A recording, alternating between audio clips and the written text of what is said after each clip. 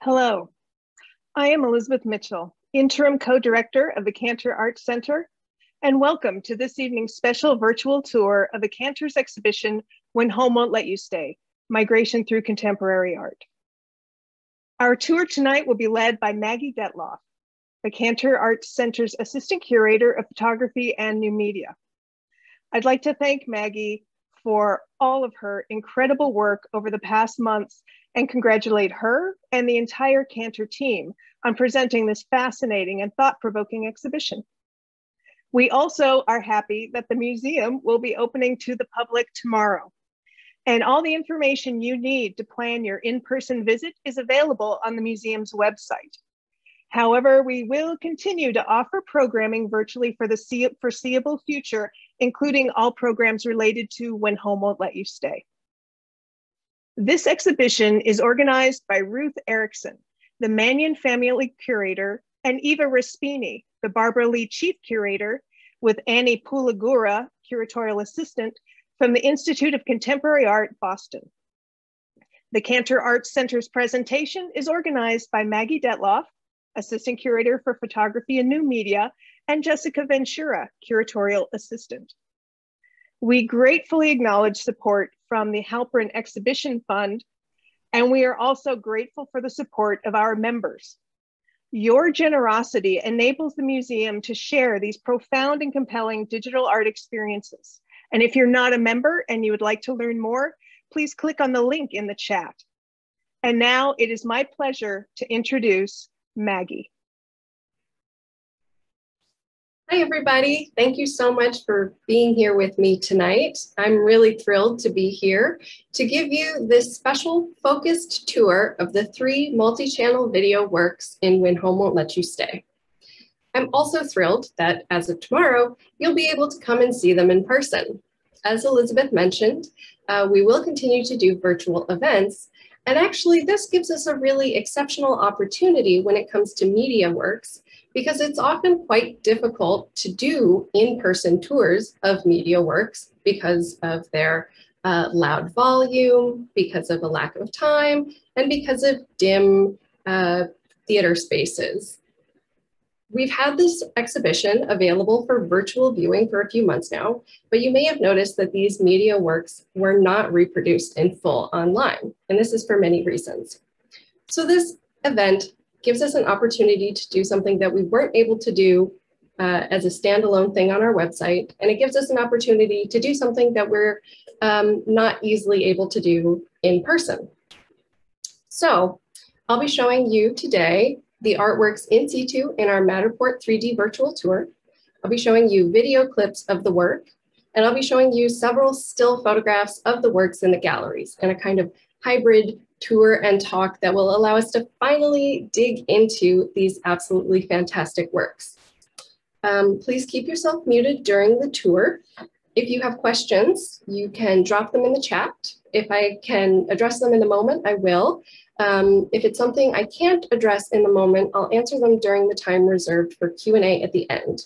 And during the Q&A portion, you're welcome to unmute yourself and ask your question if you prefer that way. So, our current exhibition, When Home Won't Let You Stay, considers how contemporary artists are responding to the unprecedented amounts of migration, immigration, and displacement of people all over the world today. The show highlights the diverse responses of 18 international artists, and it's organized around several overlapping themes exploring ideas of home, identity and belonging, sites and modes of transit, and provisional structures like borders and refugee camps. All the artworks in the exhibition tell stories of migration, and it's important to consider who is telling these stories and how they're telling them. These 3 artworks, although created ostensibly in the same medium, multi-channel video installations, they're made by artists of different subjectivities who have utilized time-based media, moving image and audio, to tell stories from very different perspectives. Those perspectives, as I would describe them, are the poetic, the personal, and the political. We'll discuss the 3 artworks in the order in which you encounter them in the galleries. And this will be a tight choreographed dance between many different shared screens, so bear with me. All right. So So we start with the poetic in Isaac Julien's Western Union Small Boats. Here we are in the middle of Freedom Ridge Gallery in our Matterport tour, about to head into the theater that we built for this work.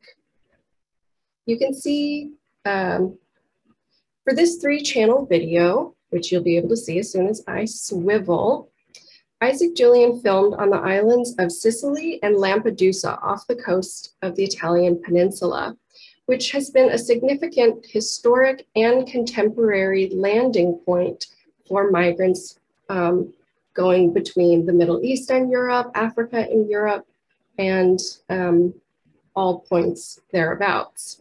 You can see Julien has emphasized the centrality of the sea to these migrants' voyage and the island setting of their arrival in the rich blue of the theater walls and carpet. So now we're going to watch a short clip of the work, which you can also watch here in Matterport on your own time.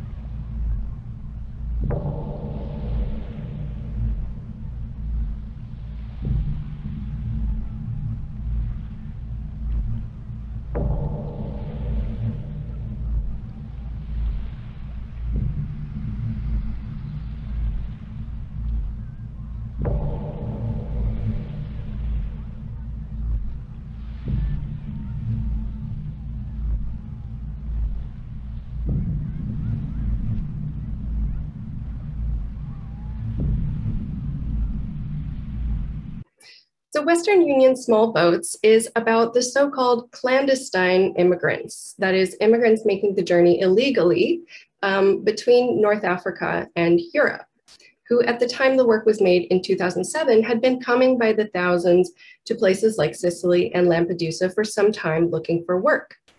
At the beginning of that clip, we saw a group of clandestines making their journey in one of the small boats of the artwork title, ubiquitous at the time as the kind of boat in which so many migrants made their precarious journey across the Mediterranean. However, not everyone made it across safely. And newspapers at the time were not only showing images of migrants in small boats, but also scenes of, for instance, corpses washed ashore wrapped in silver foil on the beach, like this image here, which you saw in the clip.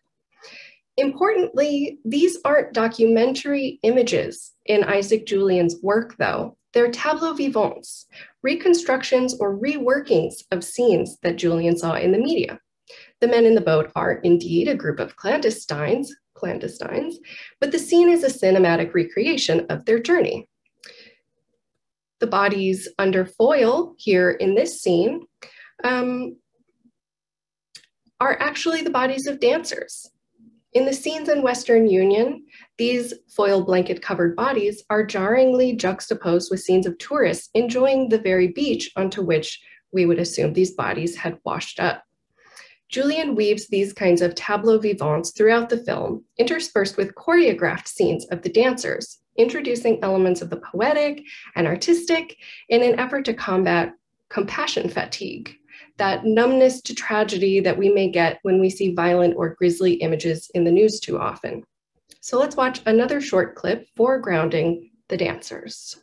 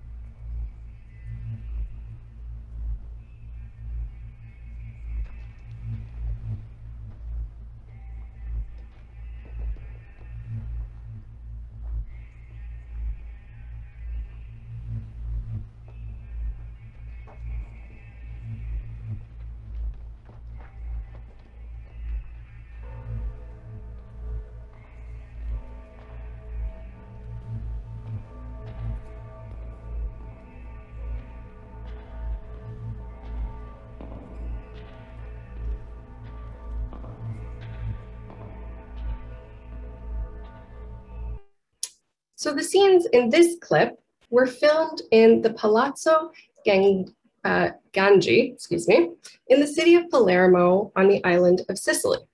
This palazzo was earlier a filming location for the 1963 film by Luchino Visconti called The Leopard, itself adapted from a 1958 novel of the same name by Giuseppe de Lampedusa, about the waning of 19th century Sicilian aristocracy at the moment of Sicilian-Italian unification. Julien draws a parallel between the transitional moment in The Leopard and the transitional moment that was unfolding at the time of making this work, suggesting a through line through Sicilian history of economic class dynamics and waves of migration both into and out of Sicily. In addition to the dancers we saw moving through the palazzo, we also saw the figure of this woman. This is the actress Vanessa Mairi playing a character called Adriana, whose name comes from the mythical character after whom the Adriatic Sea is named. And in fact, the film opens with a scene of Mairi's Adriana gazing out at the ocean.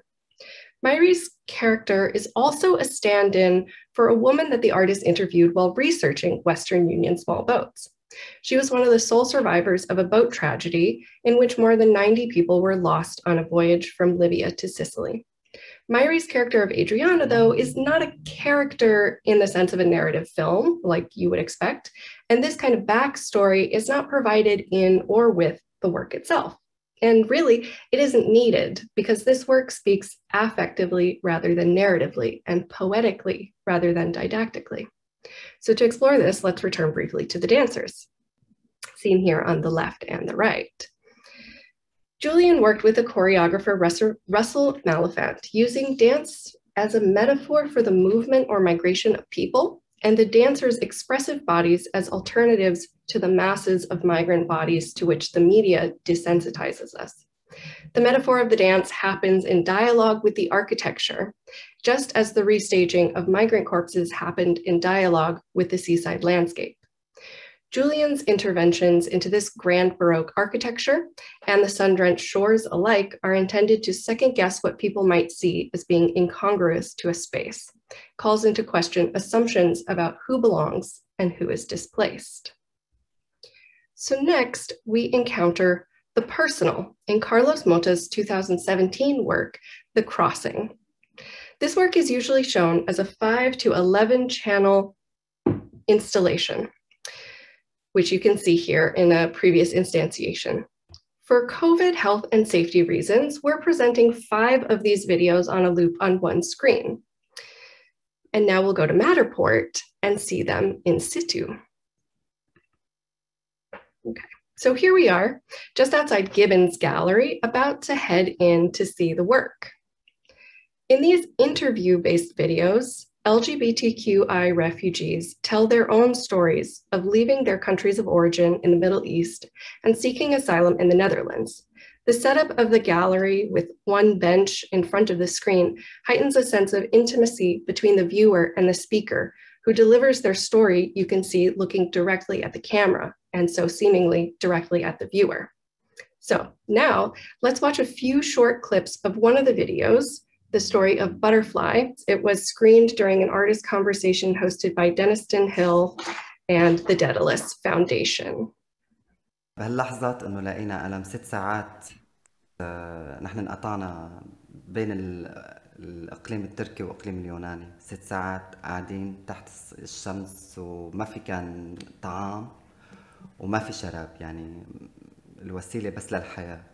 ف يعني عانينا بالبلم كتير. المحرك رموه في البحر فصارت معاناة أكتر وصارت مشاجرات، صرنا نجدف بإيدينا. وطبعا هيدا الشيء صورته، يعني أنا صورته وعملت فيلم عليه. يعني بعد هالأشياء اللي صارت معنا يعني بلطف الله يعني سبحان يعني اجت ماي ايديا، يعني اجت فكرة لإلي يعني. فطلعت الشنطة، طبعا قواعينا شنطنا يعني رموهم في البحر، بس انا كنت بحافظ على اشياء يعني شويه مكياج وهالاشياء. الفكره تاعتي مثلا انه كيف بدنا نلاقي حل انه نحن بوسط البحر يعني، لانه اغلبيته النساء، فما عرفت لازم نعمل حل بالاخير.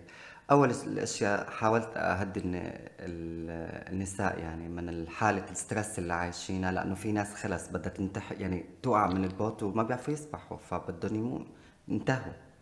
فخلص انا بلشت شوي اعمل دعاء بهالاشياء انه شيء طبيعي وكل الناس بتحصل. سبحان الله يعني اجت الفكره انه بالمرايه، طلعت مرايه صغيره ولعبت مرايتي فيها. طبعا انعكاس الضوئي هيدا نحن اخذناه بالصف الاول وقت كنا اطفال، على غفر السواحل اليوناني. اتجاهي كان على غفر السواحل اليوناني. فبعد ساعتين غفر السواحل يونان انقذونا من هيدي الاشياء اللي لقيناها معنا. كان هدفي انا بدي نيوزيلاند، يعني عم بعمل المستحيل بس لأسألها، أشوف أرضها، أشوف اللي أنا بدي إياه لأسأل، لأنه أنا حريتي. يعني أنا اللي عانيته بمنطقتي يعني حاج كافي لأيمت بدي أسرح عن نفسي وأقول إنه أنا خلص ترانسجندر.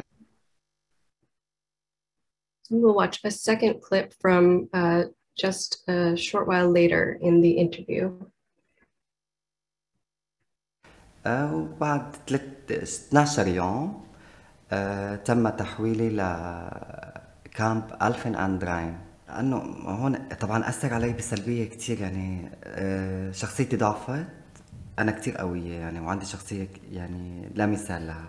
فلما شفت إنه سجن، إنه ليه يعني مثلا نحن ليه رايحين على السجن؟ أنا بعرف في شيء اسمه كامب، ما بعرف في شيء اسمه سجن. والموظفين يعني بالنسبة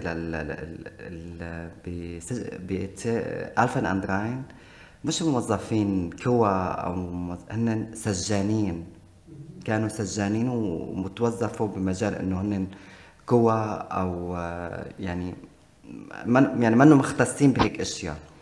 فكانت المعاملة تبعيتهم مش يعني بعض منهم منيح بعض منهم لا، يعني بيعاملونا كذات الشيء انه شو ترانسجندر جايز. يعني بعد هالاشياء ضليت 7 ايام ما اطلع من الاوضه، يعني من غرفتي 7 ايام.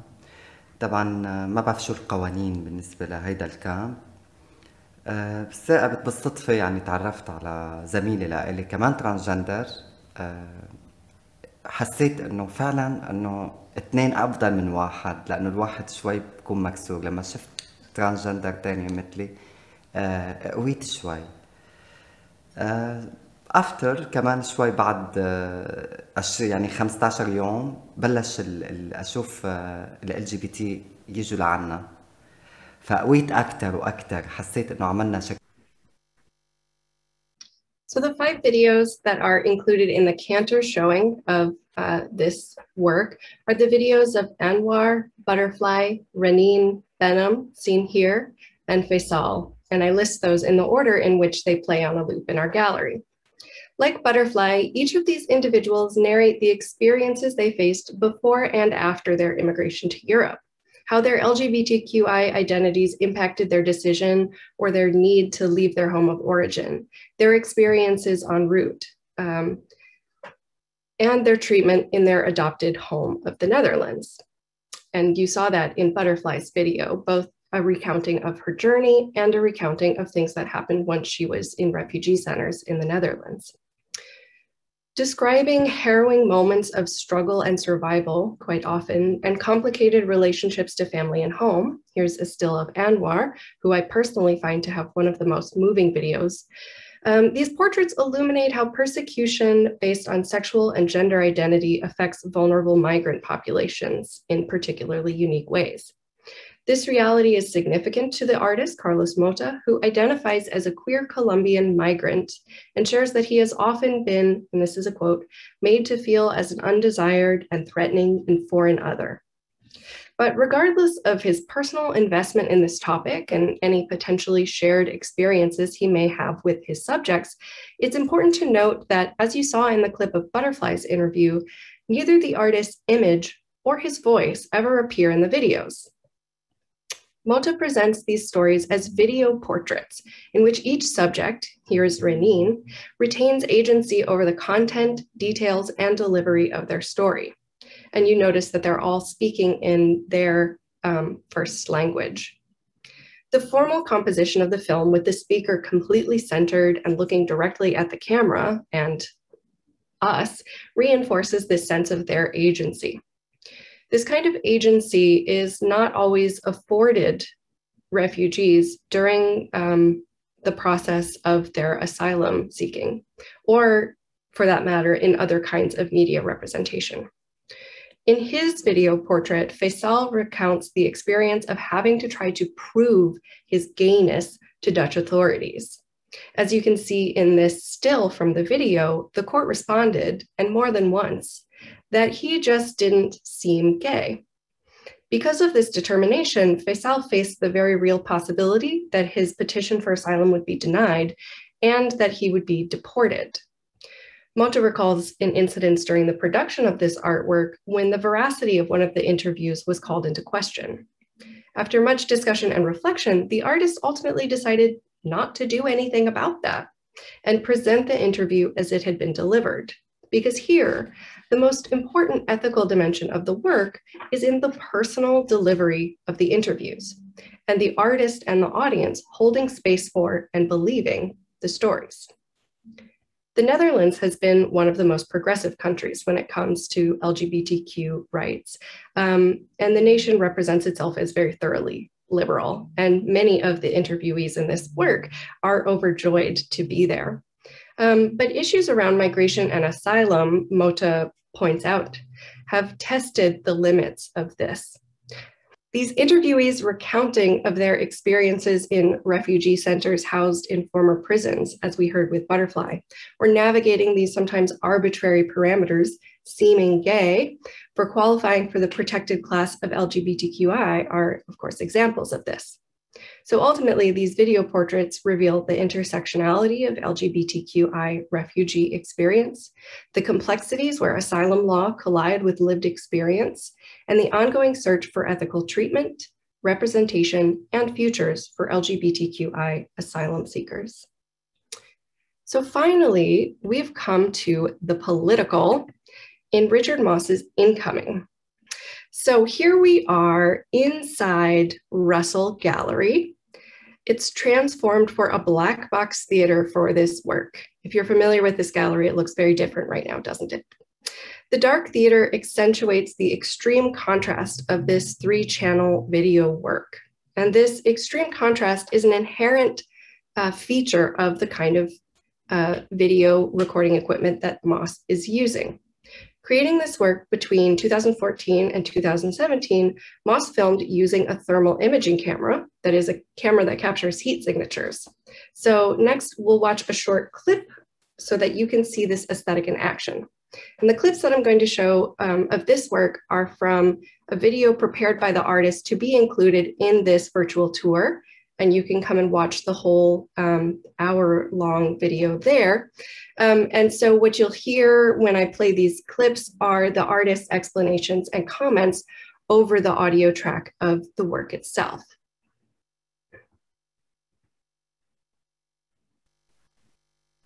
These initial scenes are really, it's a non-linear piece. It doesn't have a start or an end, but this is really, for me, where the piece starts. It doesn't really matter. You can come in at any point. But these scenes were shot over the city of Gaziantep, which is on the southern Turkish border with Syria. It's a city where many Islamic State cells live and operate. And really what we're trying to do at this point, this is the dawn, is to sort of confront the viewer or show the viewer how the camera sees. And we're looking into the sort of negative space of the sky. So looking at this clip, you might think that this film also takes a poetic approach to its subject matter. I mean, we were just looking at 3 uncanny pictures of the dawn sky. But as you might have gleaned from Mosse's commentary, he was specifically filming in locations where the political situation was active. Incoming was made in response to mass migration unfolding across Europe, the Middle East, and North Africa, and documents the journeys of refugees into Europe. In the clip, he was filming in Gaziantep, a border town affected by the activities of the Islamic State, recognized by the UN as a terror organization. You may also know this organization as ISIS or ISIL. Mosse filmed in several kinds of locations for this work: border cities in Africa and the Middle East, on the Mediterranean Sea, and at refugee camps in Europe, focusing his camera on the refugees themselves, as well as military activities and rescue activities, all the things that comprise what he refers to as the military humanitarian complex. So this border enforcement and rescuing of migrants in distress. So let's watch another clip filmed on the USS Theodore Roosevelt aircraft carrier in the Persian Gulf.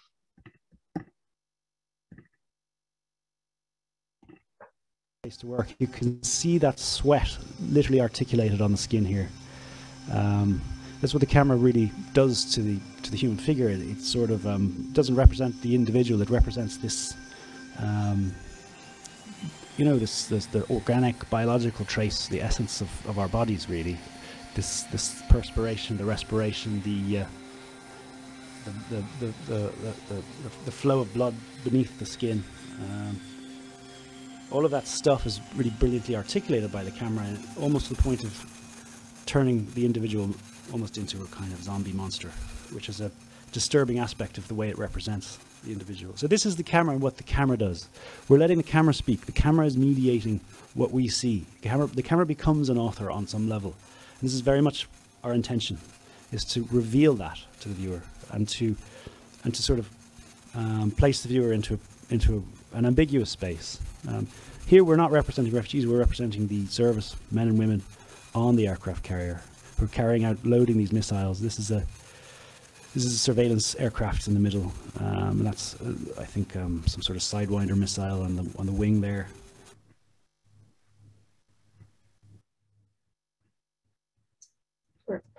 So the subject matter of that clip was military. And this makes sense for my first choice of a substantial clip, because the camera that Mosse is using was actually designed for military use, specifically for long-range border surveillance and enforcement, battlefield situational awareness, tracking and targeting, as well as search and rescue. All of those things in that military humanitarian complex. So the camera can detect body heat from a distance of 18 miles during the day or night. And as you've observed, it presents relative temperature difference through tonal contrast, resulting in these stark black and white images.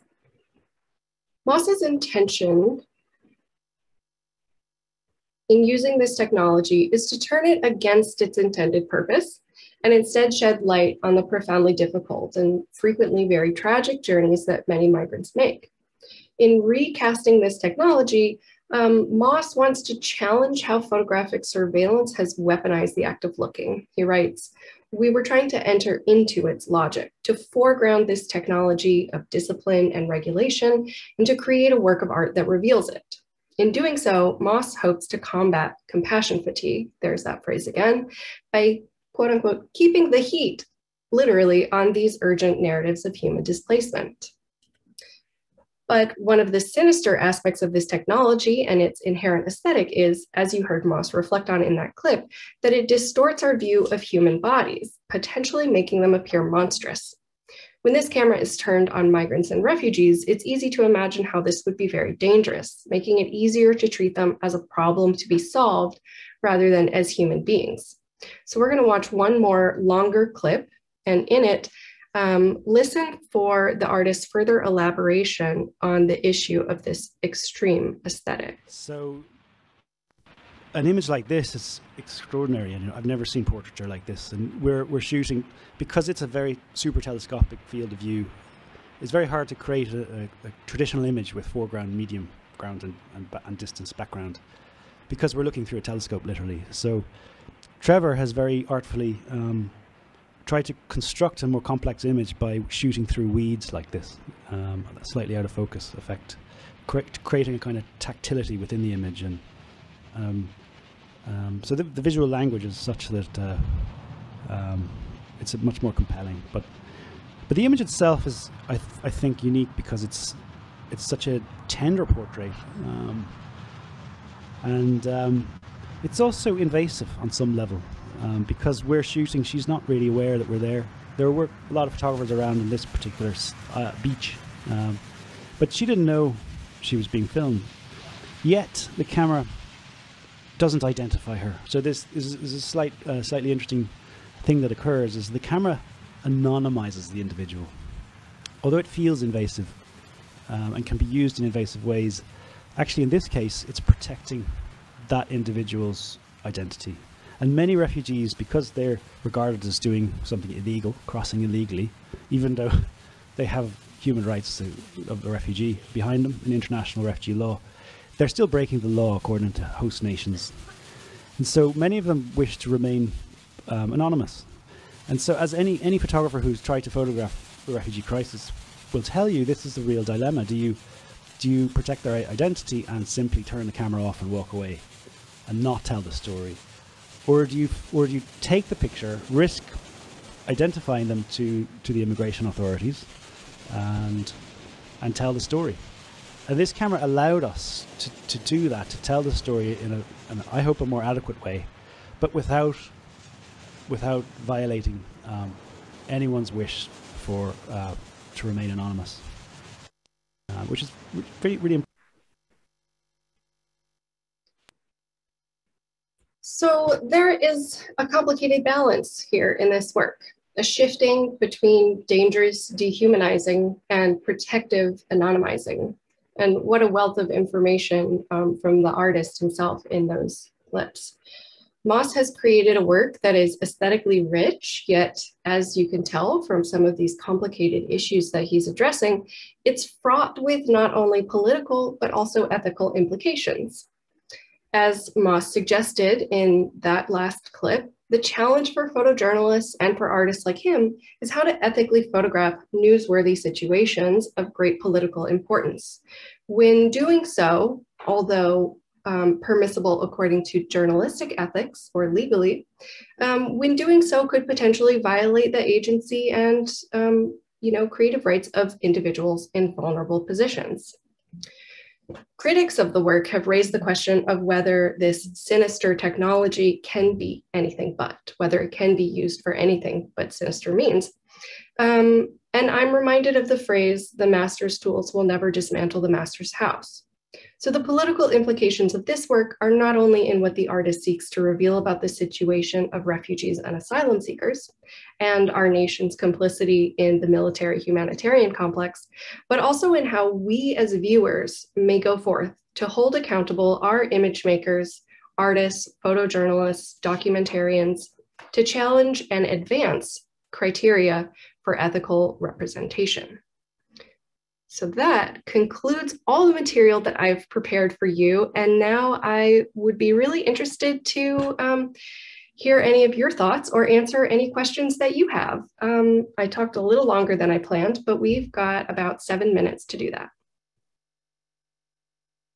Oh, okay. Oh, I've got a question. How long are each of these media pieces?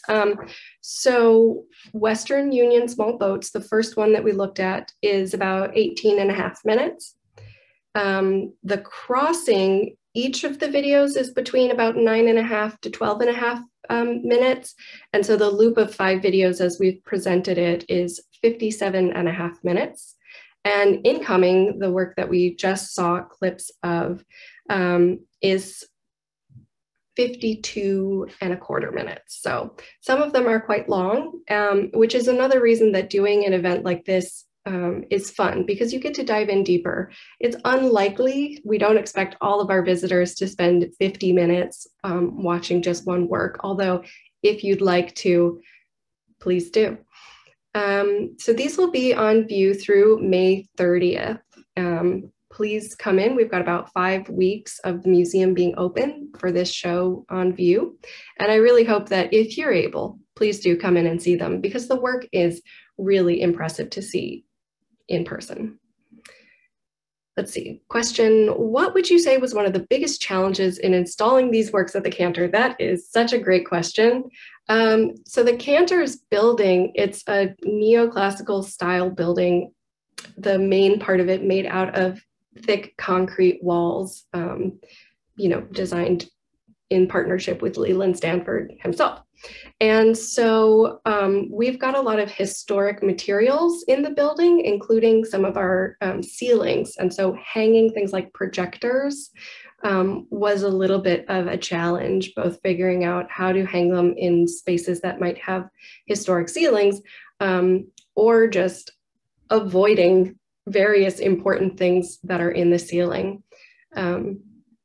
So of course, the aesthetics and how to figure out how to put these large, massive, impressive works within the context of the exhibition was challenging, but the physical was the most challenging aspect, I would say. Great questions.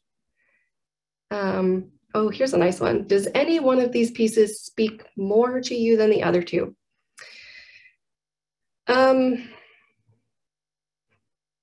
I want to say no, because I love them all, but I have to say that it's changed over time. When I first saw the works, I was really enamored with Richard Mosse's Incoming. It's really a hard-hitting work. And I love that really extreme aesthetic. And it's, when you hear it in person, the volume of the soundtrack is quite loud and reverberating, which is really impressive. But spending more time with the works, reading, getting to know each of them more deeply, I started to really like Isaac Julien's Western Union Small Boats, because it also has a really moving soundtrack. It's such that you sit in the space in that blue theater and you feel the soundtrack in your body. You can kind of feel rolling waves, or you can feel the reverberation of ship bells and things like that. So the complexity and the poetry of the sound and the visuals in the Isaac Julien really grew on me while we were doing the installation. Carlos Motta's The Crossing, I think for me might be one of the most, if not the most important of the 3 video works, because it lets the interviewees speak and tell their own stories. And I think that that is, it removes the artist in some way, and we don't often see that in quite this way, but I think it's really important thing that we're all going to have to exercise this kind of practice of making space for and elevating stories of others without interjecting our own feelings. All right. The thermal technology used by Mosse makes reality look so unfamiliar. It's jarring and unsettling. Yeah, absolutely. And it's interesting because he can switch it on the camera, whether light indicates heat or cold, and or whether dark does. And so there are more than one scene where we kind of go back and forth between the 2 schemes. And it's like very jarring, because all of a sudden you see ghostly people, or a hot air jet, a black hot air jet. And then, you know, in the other scene, it's flipped around. So it's really quite uncanny. Great. Could you talk about how you made the choice to include certain artworks, narrowing down the pieces with a focus on European migration? That's a great question. So this is a traveling exhibition. And so we're the third venue. And so these 3 works are ones that were part of the original checklist of Ava Respini and Ruth Erickson at ICA Boston. So you'd have to ask them exactly how they narrowed down the focus. But if you look at all of the works in the exhibition, and there's over 40 artworks, unique artworks in the show, you see that they must have done a really, really conscientious job of looking at the focus of the work, both in terms of where migrants started off in their journey and where they've ended up. So there's a number of works that are focused on migration to the US, for instance, in contrast to these 3. So I think it's just a sort of a coincidence that these particular 3 media works are focused on immigration into Europe. Great question. If we've got any last questions, feel free to drop it in the chat. I'm going to share my screen one more time because we are coming up on the last minute or 2 of this program. So here are image credits, the media clips that I showed. And I want to say thank you for attending tonight's virtual tour of these time-based media artworks in When Home Won't Let You Stay.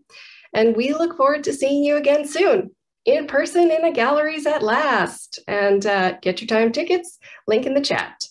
Or we hope to see you at our upcoming virtual events. If you're a Stanford student, we hope you'll join us for a conversation with Carlos Motta, who we just saw his work today. And more information will be forthcoming on that on our website. And we also invite you to come by our website. Yay!